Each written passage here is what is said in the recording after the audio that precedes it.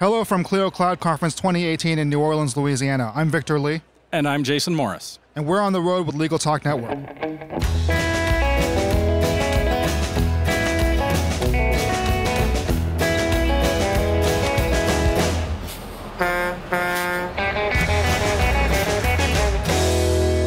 And we're back.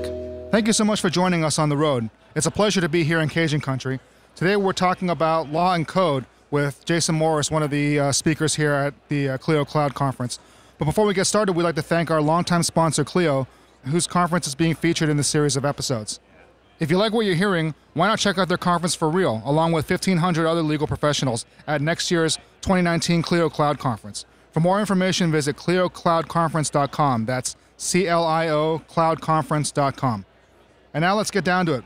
I'm here again with Jason Morris, and he is the, I'm sorry, what was your title at Roundtable Law? Lead Legendary Counsel. That's one of the great things about working for yourself. You get to choose your own title. Lead Legendary Counsel. That's a good one. I'll have to keep that one in mind. So anyway, could you tell us a little bit about yourself and how you became so legendary? Thanks. So I'm a guy who was a database analyst and a computer programmer before I went back to school and ended up in law school. So law is a second career for me, and I've been trying to figure out how to best combine the two skill sets, the programming skill set and the legal skill set. And so I've ended up in a master's program at the University of Alberta where I'm studying computational law, programming languages that can be used for automating legal reasoning, things like that. And I was just delighted to be invited to come down and share some of that with the people here at the conference. Great. So your session here at the Clio Cloud Conference was entitled Law as Code, Options for Automating What You Know About the Law. Mm-hmm. So for people that weren't able to attend, could you talk a little bit about your presentation and just hit some of the high points and just generally what you talked about? Sure. So basically just introducing the particular kind of technology that I'm researching and that I'm talking about here today. There's a lot of tools out there that will let you do things like web interviews and document automation. I was looking at a subcategory of them, the tools that have to do with declarative programming. So these are tools where instead of telling the computer how to do something, you just tell it what you want it to do. And actually, it's the same kind of language that we use when we're writing contracts, when we're writing legislation. We write those things declaratively.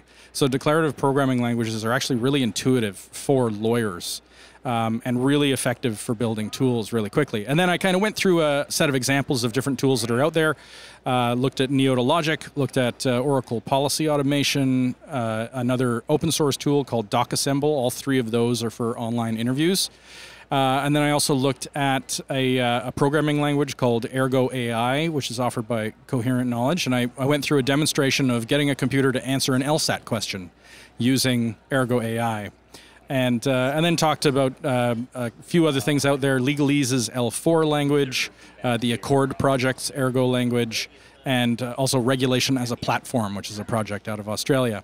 And then I kind of gave my pitch as to why I think programming is a thing that all lawyers are going to be doing at some point very soon.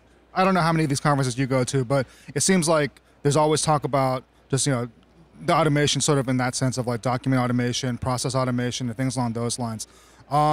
But your talk obviously focused on a little bit different, a little bit more from, like you said, kind of like the point of view of just looking at the law as a whole. So what is sort of the main difference like with that type of thinking? Why and how much of a shift do you think that requires lawyers to have to make in the way that they think already? So I don't know if it matters, like if it requires that big a shift in the way that lawyers think. I think I'm perfectly straightforward with people. The tools are not there yet, but what you can see from the tools that we have right now is that if you're building something with these kinds of technologies that is designed to solve one problem at a time, for example, building a web interview that can answer a single legal question, the tools are getting way better and easier to use, and much more within the realm of what it's possible for lawyers to learn how to do. I think the next phase of that process is for that kind of ease of use to come to general purpose tools. And when that happens, I think you're going to end up with software tools that lawyers are going to look at, and it's not going to require a change in how they think about things. They're going to look at it and they're going to recognize that interface as how they have always thought about things, except now they can get the computer to do it. So I'm very optimistic that there's a lot changing in the tools, and it's going to get to the point where we're going to have something that is for lawyers what spreadsheets are for accountants. how long do you think we'll have to wait for like you said, the tools to get to that point? I'm an optimistic guy by nature, so I would be likely to kind of underestimate the amount of time probably. But I feel like it's realistic to think that in the next 5 to 10 years, there's going to be a general purpose deductive logic tool that does for lawyers in deductive logic what spreadsheets do for people in math, where it's straightforward to use and you can see what it's doing. Actually, on the flight to New Orleans for this conference, as I was thinking about these things, I had an idea pop into my head about what that interface might look like. So I'm going to have to sit down and draw some pictures and talk to some people and see if that would work. But I feel like it's a thing that's coming, like around the corner. Fair enough. So the other thing that you talked about was just lawyers as coders and whether or not, I mean, I think you went through the exercise, how many lawyers think that they should also be coders or something along those lines. One thing that I always kind of wondered about, because, very often at these conferences you hear about people, a big reason why they have these tools in the first place is so that lawyers can delegate responsibility or or get other people to do things that they're not comfortable doing, or they're not, they can focus instead on like the important things, like the stuff that they went to law school for, like, writing the next brilliant brief or, winning that case or whatnot. So for the lawyer that went to your presentation is like, well, forget that. I'm just going to hire somebody to do it for me, or I'm going to, hire some really smart kid who understands this stuff better than I ever will. Like, what do you say to that person? Whenever you tell lawyers that there's an opportunity here to use programming languages in order to automate legal services, I think there's an assumption that what we're talking about is the legal services that the lawyers provide. That's not the case. When accountants were gifted with spreadsheets in 1979, it changed what they were able to do. It changed what the kinds of questions they were able to answer. They were now able to answer what-if questions, so they could change the data and run the same calculation 7 or 8 times and then give you options. That was a new service. It was never done before that, because it wouldn't be reasonable to have an accountant sit down and do math for that long at their hourly rate. In the same way, right now, if you were to ask a lawyer, hey, I'm thinking about making this change to my standard form contract in my bank, and I want you to tell me whether or not that change is going to cause any of these 7 problems across the 300,000 existing contracts that are in place with all their different fact scenarios. We would never pay a lawyer to do that. A lawyer could do it, but we would never pay for it because it's not worth what it would cost to have a human being do the reasoning that would be required. So this technology should not be looked at in terms of whether it's going to allow a lawyer to do something faster that they're already doing, at least not exclusively. It should also be looked at in terms of whether it's going to make it possible for lawyers to provide services that have never existed before. And making sure that that process of translating the problem into the software has been done accurately is going to be a lawyer's job, in the same way that you don't need an accountant in order to run a spreadsheet, but making sure that the spreadsheet is doing the calculations properly might be something that you would ask an accountant to double check. So there's going to be new roles for lawyers. There's going to be new services. And it's not just about automating things that lawyers are already doing.